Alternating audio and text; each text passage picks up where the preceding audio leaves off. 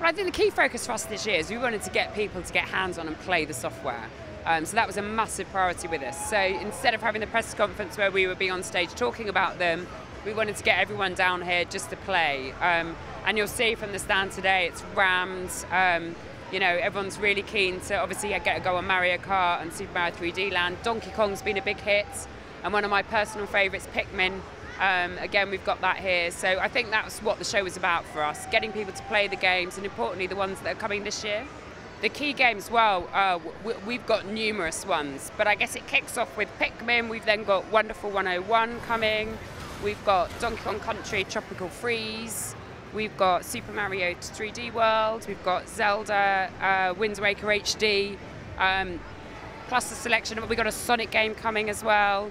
So you know, it's going to be busy. So it's the full 3D HD Mario game. So it's called Super Mario 3D Worlds. So it's the very first time that you'll get to play a 3D Mario game as multiplayer.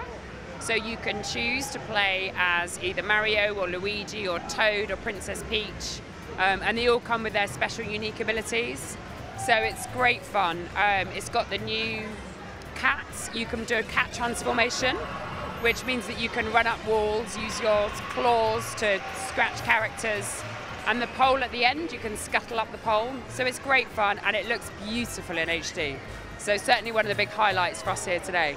Yes, so we're showcasing Mario Kart here, so Mario Kart 8, which includes an anti-gravity feature, which means that you can race up the walls, you can race upside down, you can race with 12 different players.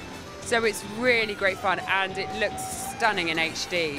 It's Zelda Wind Waker, so it's the same basic concept of the previous Zelda Wind Waker, but in beautiful HD, but it has been fine-tuned. So there are some new little features in there. There's a new sail that means you can sail between the islands quicker. So there's some other little small additional features to it. But I think basically for those that have loved the previous Wind Waker, it's such a beautiful game to play on the Wii U. And obviously there's all those millions of people out there who were perhaps too young to have played the previous Zelda Wind Waker. So we certainly think it's going to be a really big hit this Christmas. And again, really popular on the stand on the first day. Lots of people coming to have a look at it.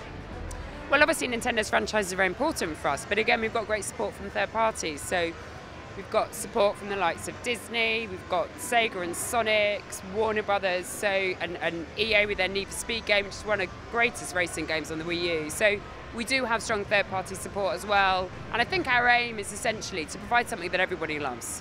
So whether you like the more classical multi-platform games or you like the Nintendo franchises, really something for everyone.